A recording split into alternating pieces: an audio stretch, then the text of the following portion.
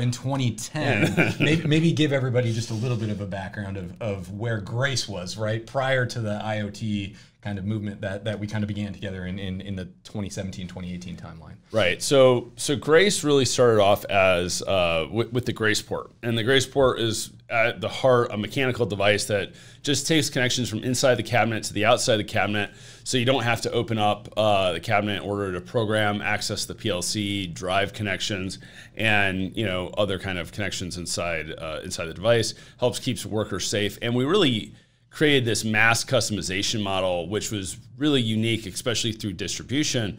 But at the heart, our core competency at that point was really more of a mechanical design competency and just understanding the application space. The next product that kind of came along was our permanent electrical safety devices. And, so we went from a mechanical device to an analog device. And, that was a big change in understanding, because we had to really understand power systems, three-phase power, what's the difference between a delta and a Y system, and really then we started to understand arc flash and all those types of issues. And so that kind of set us up into, hey, what's the next area that we need to expand into? Where do we need to develop competency? Where do we think that there's market size and opportunity? Through a conversation with one of our distributors out in Michigan, Mac and Mac, I'm just always curious about who's developing what and what kind of new technologies. And so I was talking with Tim Mulcahy, and I said, hey, Tim, so what do you have seen that's new? And he goes, hey, we're doing something really cool at Chrysler. Yeah. So I think that sets you up. Yeah, perfect. And I'll go back a little bit, back to that 2010 timeline as well, to talk about kind of where I was as Grace was kind of growing towards this point where predictive maintenance became a product line that was of interest to them. I was going through a PhD program at the University of Michigan. We were doing a lot of kind of interesting work at the time, building low-cost, low-power wireless sensors for monitoring usually civil infrastructure. So bridges, buildings, ships, wind turbines, that sort of thing. We were deploying these little vibration-based sensors across those assets to try to get early indication of failures in those structural systems. And I started a company back in right around 2009, 2010 called Sivionics. We licensed some of that technology out of the university and began looking for kind of a commercial home for it. So I spent that kind of next 5-6 years growing that technology in the commercial space, seeing it deployed in a variety of different areas, and eventually ended up working with McNaught and McKay out there in Michigan to deliver some of these devices to a stamping facility there, a Chrysler stamping facility, and that led us into the conversation that we had with Grace. I think that actually that story, getting into Chrysler and working with Mac and Mac, I actually think that there's a lot of gold in there. So let's dig in a little bit deeper. So can you talk about, so you spun out from University of Michigan, you were doing a bunch of more research type projects that were funded by NSF and other government agencies. So walk through that to all of a sudden I'm working on in a stamping facility. Yeah, it's a little bit of a convoluted story, but we came at it from the research perspective. So I was able to raise kind of the early rounds of money for Sivionics through research and development grants, largely funded by federal agencies like the Department of Defense, National Science Foundation.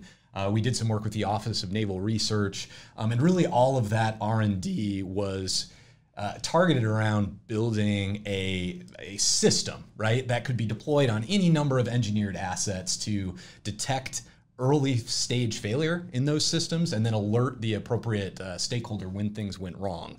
So we'd been working on one very exciting grant, I thought, with the Department of Homeland Security, where we were trying to build sensors that could monitor the stability of buildings as they were either burning or after a terrorist attack or kind of a fire type event, earthquake, that sort of thing. And that project, just because of kind of the way the government worked, ended up losing funding. And that kind of made me pivot the company away from kind of that R&D focus towards finding a commercially fertile area for the technology that we'd been developing. There's a program out there in Detroit called Changing Gears, I think, that was targeted at pulling folks out of the automotive industry that were kind of previously had kind of entry-level positions in that industry, and it was targeted at pulling them out and being able to give them exposure to the entrepreneurial ecosystem that was happening in kind of Southeast Michigan at the time. And through that program, we had kind of an exposure to this stamping plant in downtown Detroit. And in discussions with the plant manager there, it became obvious that this technology that we'd been developing for the structural applications could also be applied to monitor high-valued equipment in the industrial environment. Right, so they had some issues with these incredibly large gears that were used as part of the stamping process. Every time one failed, it was costing millions of dollars to the plant as they had to go out and procure these incredibly expensive replacements. And they were looking for solutions that could come in and help give them early indication of those problems. So we were able to streamline that technology for that application. Our initial foray in there actually targeted not vibration, but we were looking at current and temperature values that gave them kind of an earlier return on investment. It was just a simple thing, but it allowed them to avoid going around the facility and taking temperature readings once per month. They could instead do it kind of every 5 minutes, every 10 minutes, however frequently we were doing it at the time. And that allowed them to save a significant amount of money just by putting these wireless sensing technologies into place. That's like an early example, but also these examples still exist today where there's just like some very easy low-hanging fruit.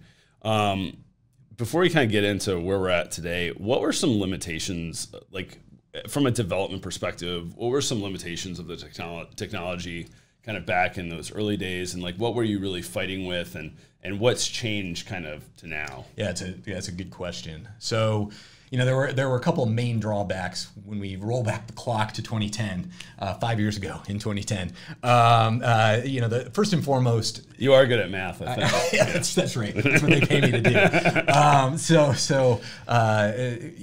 Sensing. Let's start there. Our ability in 2010 to miniaturize sensors was just becoming kind of commonplace. So a lot of the sensing technologies that were required to deploy in large numbers at low costs were just kind of becoming readily available to the masses. We also had a recent improvement in wireless kind of transmission technology. So some of these protocols that are now ubiquitous, things like Bluetooth, we use 802.15.4, which is Zigbee sometimes is what we talk about. Wi-Fi wasn't that established at that time. Those wireless communication technologies were just becoming available to the point where it was easy to pull them off the shelf and integrate them with technologies. And then I think the big thing that really drove it was the cloud ecosystem became available. So all of the big tech players started to emerge with their cloud solutions. Amazon with AWS, Microsoft with Azure. Google had their cloud coming out. So the time was right in that kind of period to start talking about enterprise level deployments of technologies inside the industrial facility that didn't necessarily have to tie into some legacy computing system. We could leverage those low cost cloud capabilities to give a customer a low cost way to start playing around with this sort of predictive maintenance technology. No, that's awesome. So kind of going past just the temperature monitoring at Chrysler, what was the next phase of the project? And then, kind of talk through the rest of the evolution. Yeah, so as I'm sure many of the listeners here today know, one of the big things that comes up anytime you're trying to monitor the integrity or the health of industrial assets is vibration monitoring. And that was really front and center from the beginning of that engagement with Chrysler. When I came into Grace, Drew and I actually did a kind of a road tour of a bunch of our distributors, and we're just talking with customers at that time, looking at where does this technology fit best, where can we make the biggest impact for our customers, and through that we really found that we had a couple of main things we needed to focus on to provide a 10x improvement in what they had access to. So the first thing there was vibration, and we've got several webinars you can look at if you really want to get into that. So I'm not going to touch. Actually, we have one of our most viewed webinars is one of the vibration webinars, and it's really it's really a masterclass on, if you're not fully kind of up on how vibration works on monitoring of defects, and there's a very specifically defined set of rules and physics that actually kind of let you know what's happening on a process depending on what the system is. If Nick wants to go ahead and drop that into one of the chat links at some point, he's shaking his head at me because I'm doing something on the fly. But you can go ahead, and it is on YouTube, and I'll try to get it into the chat link. Hey, one other thing while I'm talking about the chat. If you have any questions, I am monitoring the chat. I have my computer up on me, and so in front of me. I'll be looking through those as well. So I'm going to I'll send that link to you guys all out after the webinar in the email. I don't want you guys to all go watch that and leave this webinar right now.